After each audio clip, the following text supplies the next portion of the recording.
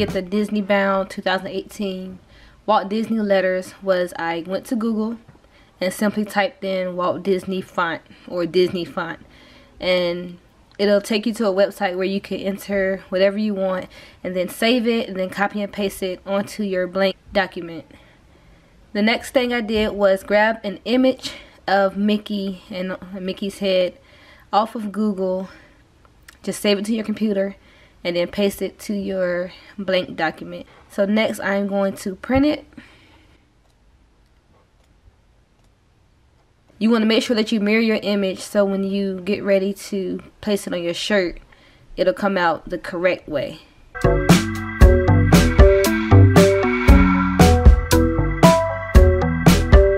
Next thing you want to do is cut around the white spaces so there are no white spaces on your shirt. So try to get as much white space off that you can.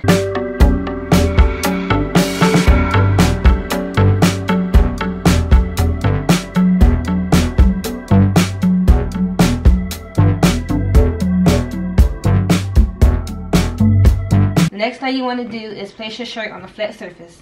Then iron out any moisture that may be left on the shirt.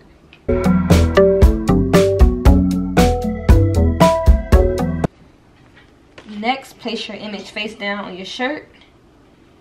Position it where you want it to be, and then iron down your image. This can take up to 2 minutes to do, and apply pressure as you're doing it.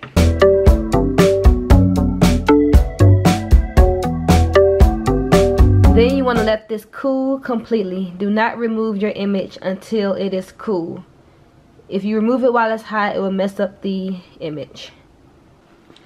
The last thing you want to do is peel it off. Make sure you take your time with this part because you can rip it and you can mess it up. So just take your time and peel it off.